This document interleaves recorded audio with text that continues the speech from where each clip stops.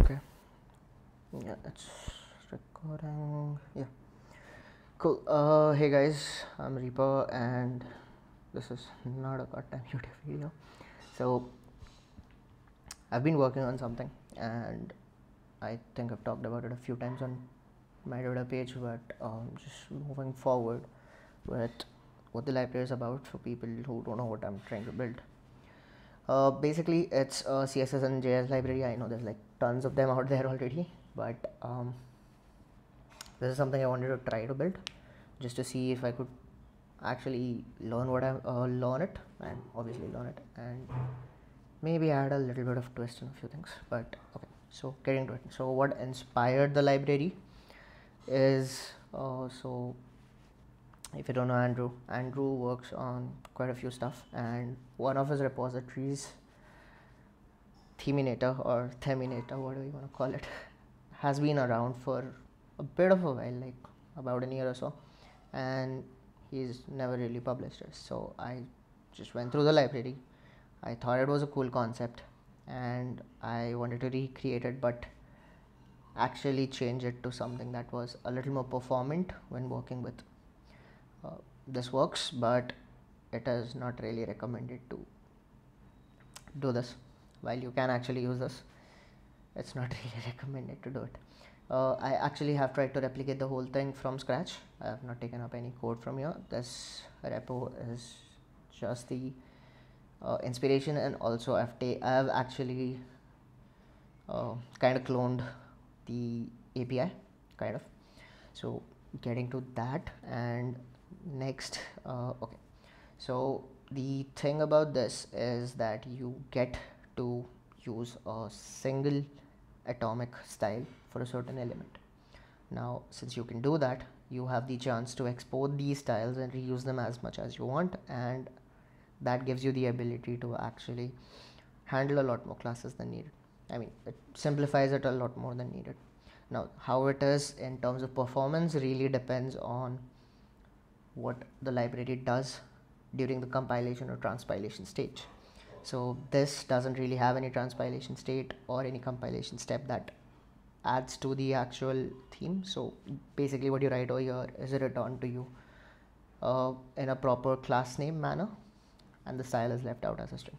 So while you could actually go ahead and use this is in my opinion really good, but getting to what I've done. So similar API, it's got a config. You pass in the colors and you pass in the dimensions. The colors can be as deeply nested as you want. The only caveat right now is that it has to be a hex code. I'll be adding support for more RGB, HSL, HSV later on, but right now it just supports hex. In terms of dimensions, again, as nested as you want it to be, but they have to be valid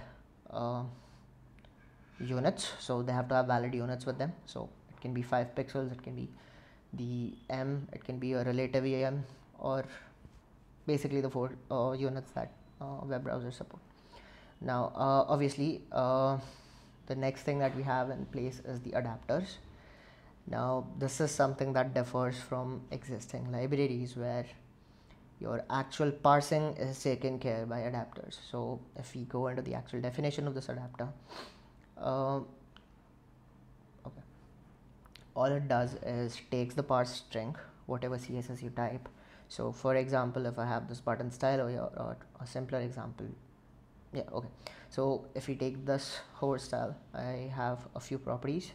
All this parser is going to do right now, or the adapter is going to do right now, is go through each token, convert it to camel case, and just return an object.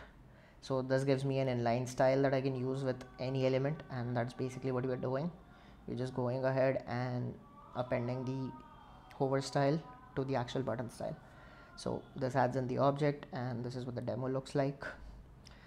And the other part of this adapter is this makes it a lot easier for more adapters to be created, and then you can basically change it. So considering this one specifically for web inline, I could create one for React Native, which would take in the parsing which would take in the tokens and return the style sheets or style sheet create elements. So I could have this that the second adapter tries to do.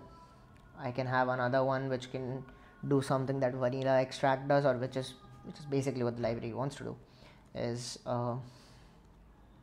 basically create CSS files uh, during transpilation. So the Babel plugins for this, or Babel plugins for this, are going to be started. Like, I have to start developing them. I'm not really started, and they'll be doing a similar thing. So instead of it getting inline, you just use these as classes, and the actual adapter is gonna take care of creating the IO and adding it to the disk. So you would have a CSS file on the output during translation, which is something that has to be done. Again, it's not in the initial library, it is something that has to be done. So this is where the adapters come in place. You can basically extend it to any platform that can, or any platform that Node can work on, and you want to add styles to. So if you're working with something like Terminal, you can write an adapter that can actually style it according to the terminal. So you can have your background colors converted into your actual terminal ANSI values, and that should work fine. Now, actual usage of it, you basically pass decorate a theme config and the set of adapters. You can actually totally disregard this, and it's gonna internally use the default adapter. But just for the sake of the demo, it's there over here in the long form. And so atomic styles, CSS, you basically pass it what you're supposed to pass. Now, each and every color which has been decorated will have a certain set of utilities that it provides. So you have theme colors, and then let's say button, and the base is where I have my actual value. So this is where I have my actual value. So if we just go to the demo, my button styles background is supposed to be black, but let's say I want to make the color lighter by 10 points or 10%, and just save that. Is the server running? Cool. Yeah, so that's a little more lighter. I can make it even more lighter, and that's there. So you can do this quite a few times. You can obviously use this somewhere else as a different color, and the theme with the units is available to you. Similarly, if you are going to use units or the dimensions, or in I'm just going to call it dimensions. So in terms of dimensions, you can pass it any kind of value. So let's say I have this button following the border radius from this particular value, so I can just change it to M, and that should reflect there. I can change it to pixels, that should reflect there. If you change it to just P, it won't work. As I said, it needs a valid value, but that's about it. I can change it to 100 pixels, and that should create a pill for me. Yeah, so your basic theming is handled over here in terms of the two main units. There is obviously things that are missing. So you're missing transitions, and you're missing what do you call it, prefixes. So that's something that will be taken care by the adapters later on. For now, this is like the simplest adapter I could have implemented today, so I've just done that for now. As we go forward, this is going to have a lot more functionality. Moving on to the next topic. Why does it have complex value in unit? Okay, yeah, so if you do see this, you don't just directly do a value, it won't really work.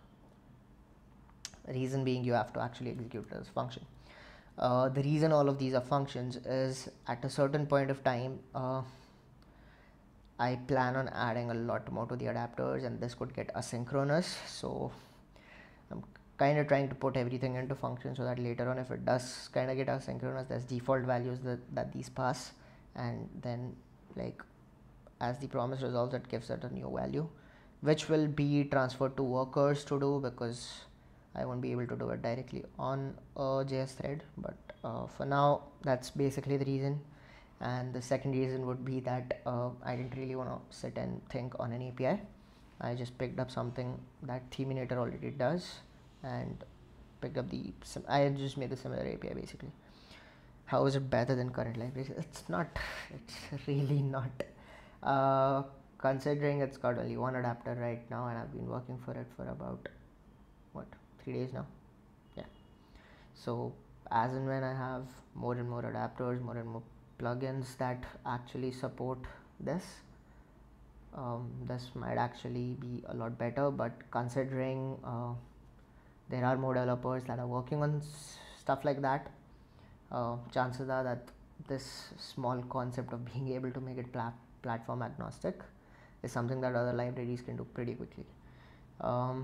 You prefer Tailwind, vanilla extract, or let's say you just prefer something else, totally understandable. That's not the point of this. It's just a pet project that I'm working on, and that's about it for the video.